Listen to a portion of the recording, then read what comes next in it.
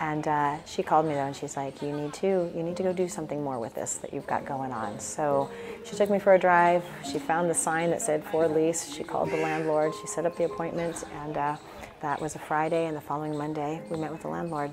And he said, yeah, it's yours if you want it. And she said, we'll take it. And so that was not even an aha moment. That was more just sort of denial, like what's going on right now. But over the next couple of months, it became some really exciting aha moments because I realized I was sort of hiding what I had to offer to the world. And so it was slowly revealed to me that, like, wow, people need this.